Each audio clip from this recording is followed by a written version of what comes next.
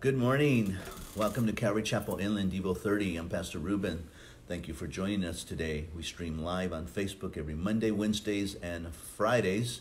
If you're in a neighborhood, come on by and join us at 5383 Martin Street here in Jurupa Valley. Love to see you here. Good morning, Patty. Good morning, Ben. Good to see you, brother. And congratulations on your marriage. We will be in Philippians chapter 4. Hey, if you're looking for peace, this is the chapter to find peace. Let's go ahead and pray, and then we'll get into the Word. Gracious Father, we come before you this Wednesday morning, Lord, as they call it the mid-week hump, Lord. And we just pray, Father, that as we gather together this morning, Lord, that you would minister to us and prepare our hearts as we go out there in the world today, Lord. We need your strength and we need peace, Lord. This chapter deals with peace, Father. And it's a peace that surpasses all understanding, Father. And Lord, it's a peace that we can't obtain in our own flesh, Father, but it's a peace that comes from God. And we need to remind you, Lord, that we are filled with the Holy Spirit and we need the peace that comes from you to just overcome us and to fill us so that we can get through the trials and the struggles that each one of us are going through. And so, Lord, would you give us peace this morning, Father? Now, there are certain peace, Lord, as you know. Peace in our relationships, peace with others, peace with God, peace in the world. And so there's various pieces so that we can deal with these issues, Father. And so we're praying again, Lord. We're just looking to you to give us that peace, Lord. And we pray this in Jesus' name. Amen. Amen. Okay, so turn your Bibles to Philippians chapter 4. And as I said, this chapter deals with peace. And if you're looking for peace, this is a chapter to go to. Now, as I said in my prayer, that peace we can't obtain ourselves. It has to be from God. God has to intervene, and he intervenes when we humble ourselves and we pray to him and seek him with our whole heart, and then he gives us that peace, that comfort that we need to get through whatever trial it is that we are going through. So Paul now is pretty much finishing up the whole book here of Philippians, or letter, and he says, "Therefore, my beloved and longed for brethren, my joy and crown, so stand fast in the Lord, beloved." Paul loved those that he wrote to, the Philippians, the Corinthians, the Galatians. This guy had a lot of brothers and sisters in Christ that he invested in deeply. I mean, you have created relationships with them, right? And so he's like, I long for you guys. I don't know, we all from time to time have called somebody a best friend, you know? You're my best friend. What does that mean when I say you're my best friend? When I say that to someone, it's because they've been there for you through thick and thin. They didn't ask you for anything. They didn't want anything. They were just there. And you spent time with them. You associated with them. You prayed with them, you read the word with them, you talked about life situations with them. It's a deep, intimate relationship. And those friendships sometimes are destroyed over the dumbest things. And that's sad. Friendships are needed, and we need that deep relationship with one another. As a pastor, you have to have that towards your flock. You have to have that towards people that are in your church. If you don't have that love for them, then why are you there? You know, why are you helping? And it hurts when people leave. It hurts when they leave in bad situations because you know that the potential was there. And there was so much hope, and you can't invest anymore in them. So Paul understood all that because he had this deep relationship with the Philippians and many others. Something that we should all really think about as we, fellowship with one another. How we approach one another, how we treat one another, and so forth. That's something that should be done, and done with some effort. I'm purposely going to think about this. How do I treat people? And are they my friend? Do I give? Do I support? Do I help? You know, or am I always taking? You know, am I more of a burden than a friend? And now there are times when we're burdens to each other, and that's good. That's what friends do. But taking inventory of those things. He goes on and says, I implore Judah, and I implore Psyche to be of the same mind in the Lord. And I urge you also, true companions, help these women who labor with me in the gospel, with Clement also, and the rest of the fellow workers, whose names are in the book of life. There's the book of life. And so these names are in the book of life. Paul's name is in the book of life. And these are people that are serving with the Apostle Paul, and they're listed in the book of life. So if you are sincere about your love for God and you are serving, then chances are your name is in the book of life. It's written there. It's a book that you want to be written in. Amen. And you notice the unity of this friendship, right? They're all in unity, laboring together, helping one another, and not being a burden so much. And he says, rejoice in the Lord always. And again, I will say, rejoice. So that's on the forefront of Paul's mind, that as believers, we ought to be rejoicing at all times. Even though it might be difficult, we need to rejoice. Now, you might not rejoice over the situation, but you can rejoice that we have salvation. So fall back on that. There are times when you're going through things, and as you're going through them, it's not very fun to go through those things. So what I try to do is I try to rejoice and have joy and peace on the thing that I do know. Chuck would always say, look, if there's stuff you don't know, then fall back on what you do know. And that is God loves you, that you're a child of God, that you're going to heaven. So no matter what situation you're going through, remind yourself of those things, right? So even when you're struggling, say, I know this, God, you love me, and I'm your child. So I'm going to find that joy right there in that alone, even if that's the only joy I can find. And I can rejoice in the fact that my name's written in the book of life, and that one day this will all be over. There's rejoicing in that, even if there's no rejoicing in anything else. So I urge you, true companions, rejoice, rejoice. Let your gentleness be known to all men. The Lord is at hand. Now that's interesting statement there. There's two periods. I'd like to read that in the Greek. I wish I had it with me now and we had the time, but he's basically saying here, let your gentleness be known to all men. The Lord is at hand. Now, if the Lord is at hand, what he is saying is, don't worry. The word gentleness there means graciousness. So it's not necessarily being gentle, it's just having favor with people. Being kind, being generous, being helpful. You know, so stay busy serving others because the Lord's at hand. He's coming soon, is what he's saying here. Be anxious for nothing, but in everything, by prayer and supplication, with thanksgiving, let your requests be made known to who? God. To God. So be anxious for nothing, or worry. That word means worry or be troubled with cares.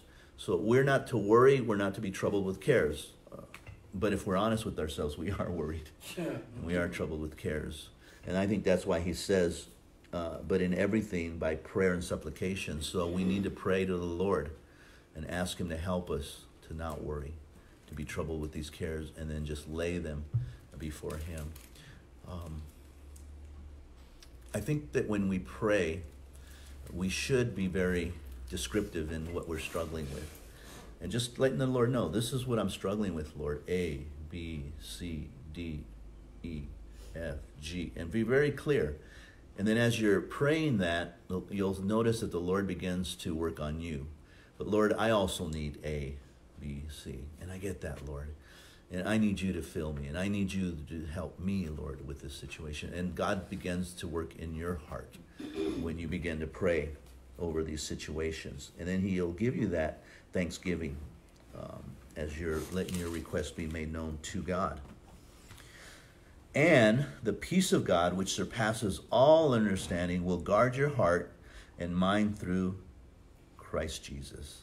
The word guard there is talking about a garrison of men, so a whole legion of men, guarding your heart as though they were guarding your heart from the things that are going on, and that the peace of God, which surpasses understanding. So what that means there is that we don't understand that peace.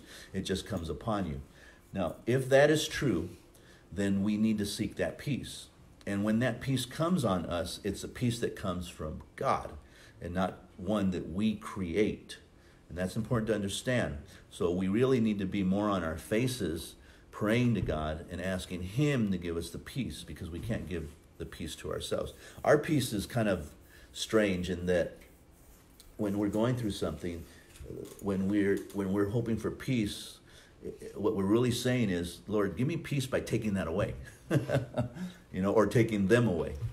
And then I'll have peace, once you deal with them or deal with that. And then the peace will come. And God is saying, no, I'll give you a peace while you're going through it. Just kind of like the picture of this whole storm, right? And the disciples are in the boat, and the storm is roaring, the sea is bouncing, and they're looking around, and there's no peace there.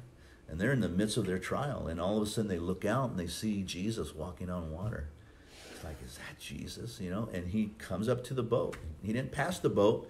He came up right to the boat. It was Jesus coming to them. They didn't go to Jesus. Jesus came to them. And then he said to them, Peter, come out. And Peter actually went out and stepped on the water. And then he lacked faith and began to sink. But we see that Jesus came out and gave them the peace. And then he told the storm, be calm. And it calmed. So we have to seek the peace of God in our lives, not our own peace. The disciples could have tried to, create their own peace, but there was a storm going on, and they couldn't create their own peace. They could say, we just trust in God, or we just need to stop getting splashed by water. We need to go into the bow. We need to do this. We need to huddle up together. But they're still worried and concerned. It wasn't until Jesus came into the scene. So we have to pray for Jesus to come into the scene of our lives as we're headed in the storms of life. Verse 8, finally, brethren, and this is another way of getting the peace, right? Finally, brethren, whatever things are true, whatever things are noble, whatever things are just, whatever things are pure, whatever things are lovely, whatever things are of good report, if there is any virtue, and if there is anything praiseworthy, meditate on these things. And I think the key word here is meditate on these things. Find out what it is that you can meditate in a positive way. Whatever things are true. Your word is true, Lord. You're true, Lord, to your word. You are faithful. You are good. You died on the cross. Meditate on those things as you're going through the trials, and God will give you that peace. Meditate on those things which are noble or worthy of respect, in a sense, is what that means. Worthy of respect. Find those things that you can respect. You can respect one another. You can respect the work that's going on here, the work that someone is doing, and recognize that, and there will be peace upon your life. I think that as a point, as a pastor, I can have peace of various ministries when I respect that person knows what they're doing. Does that make sense? Because you can trust them, and they're doing their job, what God's called them, and they're not making a whole lot of mistakes. I'm not saying they won't make mistakes, but they're going forward. When they make mistakes, they get up and they just continue to go forward. And so you can respect that, and you have a peace that's there, compared to someone else where you're always involved, always trying to figure out how you can get them to do something, or get them to do that, or move this way or that way. And so now there's no peace there, because they haven't gotten it yet. And so when you can respect those that are doing their job, there's peace there. So finding those places of respect, that person is a person of respect. I can respect them, and there's a peace there. I can respect the worship. I can respect the servants. I can respect what's going on. I can respect the work of God in our lives. Those are good things to respect, and there's a peace that goes with that. And so finding the examples through all of these things, what are noble, whatever things are pure, whatever things are lovely, whatever things are of good reports. Meditate on all of those things, not on the negative stuff. Try to take your mind away from that stuff. It happens, but don't meditate too long on it. Deal with it, change it, confront it, but then move on from that and meditate on the good things.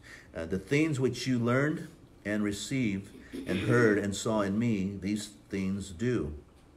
And the God of peace will be with you. Amen. But I rejoice in the Lord greatly, that now at last your care for me has flourished again. Though you surely did care, but you lacked opportunity. Not that I speak in regards to need, for I have learned in whatever state I am to be content. I know how to be abased, and I know how to abound. Everywhere and in all things I have learned both to be full and to be hungry, both to abound and to suffer needs. I can do all things through who? Christ who strengthens me. That's the context, by the way. People pull this out of context, right? And they always use this scripture here, 4:13. I can do all things through Christ Jesus who strengthens me. You know, they're climbing a mountain. I can do all things through Jesus who strengthens me. They're whatever it is, they're speaking. I can do all. No, it's talking about, if we read the context here, he's talking about these circumstances that are happening in his life, abase and abounding and so forth, and it all can be done and handled through Christ Jesus. Again, we're not in control. So, if you don't have, somehow you have to figure out, by focusing on God, how God's going to use this for his glory. And you stay focused on the positive aspect of having nothing. If you have a lot, then focus on the fact that you have more now, that you're able to give more to those that have a need, that you're able to use it, and you don't have to think about it. And again, it's through Christ Jesus. All this is through Christ Jesus. It's not our work. It's all his work. And we have to believe that. Nevertheless, you have done well that you share in my distress. The Philippians also were reciprocal to Paul's love for them. And so they were in dire strait to help him out with his needs because they loved him. Now you Philippians know also that in the beginning of the gospel, when I departed from Macedonia, no church shared with me concerning giving and receiving, but you only. That's an aspect of the ministry, is people supporting the work that the leadership is doing. Here the Apostle Paul is doing a great work, and the Philippians knew that other churches weren't supporting Paul. Whether they could support him or not, or whether they just decided not to. We don't know all the details, but they didn't support him. It was a Philippian church that supported Paul in his work, and they gave generously to Paul in the ministry that he was doing. I love when that happens, because then people are thinking spiritually when they support a work. When I go to missions, a lot of the missions that I go to is not because the church has the funds set aside. A lot of the missions that I go to is because the person decide to support me to go. Most of my support comes from people that don't go to this church, but had come to this church in times past, that love this church and don't come because they have moved away. So my mission trips are usually supported by people that live in other states. That's where it comes. And I can actually go to them and say, look, I'm planning on going to a mission trip, so I need your prayer first and foremost, and let you know to pray with me as the Lord leads. And if you can support, then fine. And usually they support. And I don't ask, in the sense to take advantage of them, but I know that they have hearts for the Lord and for the lost, and they help. And so it's always neat to see people like that, because their priorities. They're not consumed on themselves, but on the work of the Lord. And that's what Paul is commending them as they were giving to him to share in their wealth. And he goes on in verse 16, for even in Thessalonica you sent aid once and again for my necessities. So not just for the trip, but even just for his personal necessities, the daily things that he needed. And you can only imagine whatever he needed. He needed gel for his hair, I don't know, combs and clothing, some change, I guess, to eat, if he could eat at this place or that place. So just the basic general needs. And again, that has happened in my case, where those that support me. It meets the necessities too. I'm able to. I think my first trip to South Sudan was probably my most expensive one, even though it was $3,500 to go, which is not bad at all. But I ended up paying, I think, almost $5,000 for it because I spent a couple of thousand on necessities. Like I didn't have a suitcase, to go over there because I never traveled. So I had to buy a suitcase. I had to buy little converters for electrical sockets. I had to get, mosquito repellent, just things that you don't realize. I went out and got a special shirt that was dry fit because I knew it would be humid over there. So a long sleeve so that the mosquitoes couldn't bite my arms, just my hands. And I did get a couple of bites on my hands alone. And then I used this special mosquito repellent that you spray on clothes. And it stays in the clothes for 7 days, even if you wash them every day. This repellent stays there, so it does work. It actually kept them off of me quite a bit. I'd find one, but that's about it. So I bought special shoes, I bought pants, and things that I felt like, I'm going for my first time over here. I'm not sure exactly what I'll need, but I'm getting it, and so forth. And I bought other stuff, so just for the necessities too. Now, when I go to India, I don't really need much. And in fact, on my second trip, I realized I don't even need a suitcase. I almost practically I did take a suitcase, but it was pretty much empty, because I know what I can live off now.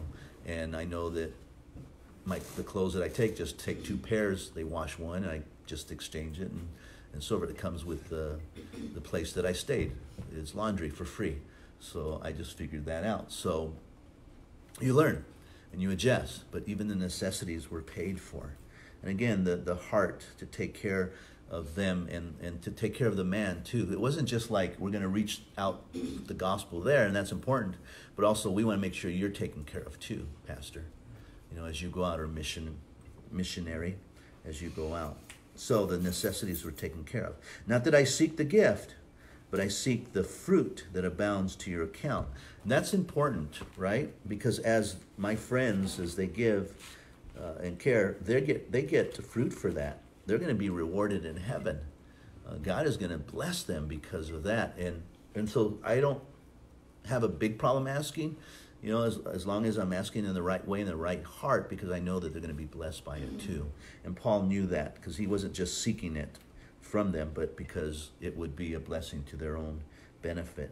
Indeed, I have all and abound and am full, having received from Epaphroditus the things which were sent from you, a sweet-smelling aroma, an acceptable sacrifice, well-pleasing to God. And that's his way of saying it was good, what you did and how you supported me. And my God shall supply all your needs according to his riches in glory by Christ Jesus. So as you give, then my God will give to you, and he'll supply your needs. That's a principle that we see in Malachi, right? That's whole Malachi principle right there. Don't tell me that we don't live by the Old Testament and that we shouldn't follow the principles in the Old Testament, because it's also in the New Testament. Because he's basically saying here, look, if you give, watch how I'll give back to you. I'll open up the windows of heaven and pour it out upon you. That's what he said in Malachi. Test me, try me, see if it's true. And Paul is just building upon that same principle there in Malachi. He's quoting from Malachi in a sense there. Look, if you supply my necessities and my needs and the gospel's furtherance, then wow, my God shall supply all your needs according to your riches and glory by Christ Jesus. Right? He'll take care of you too. So there's that principle. So when we give and support a church, we can be assured that God's going to take care of us. He's going to take care of us. And there's a peace there. Let's close up. Now to our God the Father be glory forever and ever. Amen. Greet every saint in Christ Jesus. The brethren who are with me greet you. All the saints greet you, but especially those who are of Caesar's household. Interesting. Paul is in prison, and apparently some of Caesar's household were saved there. And so Paul is saying, these brethren here that received Christ into their hearts also greet you. They were appreciative of what they were doing. And so you see the gospel being preached right where Paul is at. And isn't that what Jesus said, right? Go to the world and make disciples of men baptizing them in the name of the Father, Son, and Holy Spirit. So even while Paul was in prison, he was making disciples of men. And these men now are greeting the church of Philippi. And the grace of our Lord Jesus Christ be with you all. Amen. Amen. What a great chapter. You should read it again. Doesn't take long. But it helps us to understand that the peace that we're seeking really is the peace of God. And it comes through prayer and seeking Him and meditating on specific things that are edifying, that are good. And when we do that, God will take care of the rest. So I hope that that's something that God will do for us today. Father God in heaven, we thank you, Lord, for your precious word. I'm not saying that it's easy, Lord. We have to seek you, Lord. We have to meditate upon you, Lord. And we have to let go of those negative thoughts, Father, and just give them to you, Father, and trust that you'll take care of them, Lord. And that is difficult at times, Father. May you help us. And Lord, may you give us the peace that comes from you, Lord. And that, Lord, when we get it, we'll know that it surpasses all of our understanding. And so we know that it comes from you, Lord. And it's in Jesus' name that we pray for all these things, Lord. Amen. Amen. Thank you for joining us. Appreciate that. Please share this on your wall. You never know who's watching. And in fact, I just thought of it right now. Maybe next time on Friday when we gather together, and even here, we can do a watch party. So as you're watching me on your phone, just hit the watch party and it will go out there and we'll get more people watching at the same time. So pray about that. That'll be something that's good to do. So God bless you. Have a wonderful day. If you have any prayer requests, please post them and we'll pray for you here or private message me. God bless you.